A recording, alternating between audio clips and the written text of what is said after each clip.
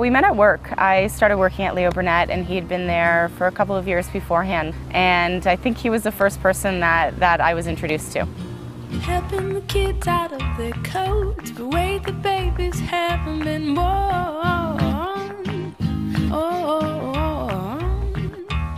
I thought he was good looking, and I remember his shirt. It said, it had a picture of the Hoover Dam on it. It said, "This is my damn shirt."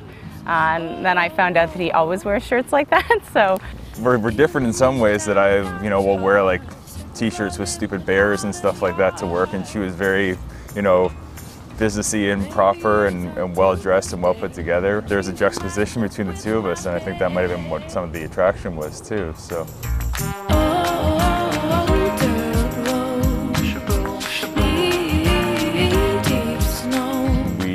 Had a couple of drinks and a dip plate of all these hummuses from all around the world. I think the way he likes to tell it is that it really wasn't a dinner, so he owed me another date where we actually had a full dinner. They couldn't really, qualify that 3 multicolored dips are a meal, so I was able to weasel her out for another date after that too. So. We had been dating for about a year before we actually told people at work. Of course, I was like, well, yeah, I knew that something was going on between you. I'm like, yeah, I know you didn't, because you were trying to set me up with other people and set her up with other people. They thought they were doing such a good job, pitting us with people, but not realizing that we were already together, so.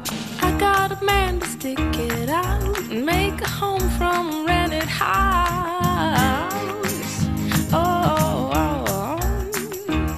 And we'll collect the moments one by one. I guess that's how the future's done.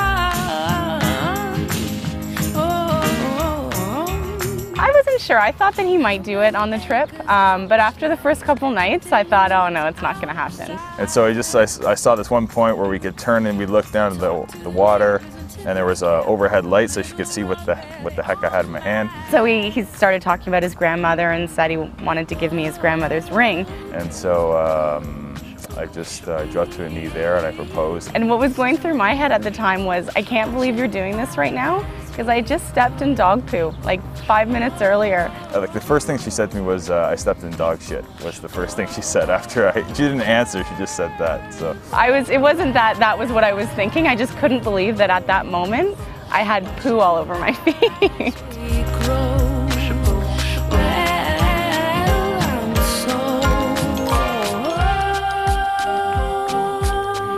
I don't think that there was ever just one distinct moment where I knew that Cam was the one for me or that we were going to get married. I think what it is just over time you start to realize that you'd rather spend time with him than anyone else and you're happiest. And I think that's what it was for me, where it was just realizing that I would rather hang out with him than really do anything else. It's an odd thing. I mean, I was already in love with her, but when we had to ride up a hill in Hamilton, and it's a long, extremely arduous hill after a long ride and a tough ride and bad conditions, and I got up the top and I paused expecting that she'd be maybe 20 minutes behind, half an hour behind. She was right behind me. I couldn't believe it. She looked beautiful, and she's like, you're tough as nails, you're funny, I know what you'd be like in a family, and I knew I was going to marry her, but right then I was like, this has to happen soon because I don't want to lose her. So that was it. That was the day. That's when I knew for sure.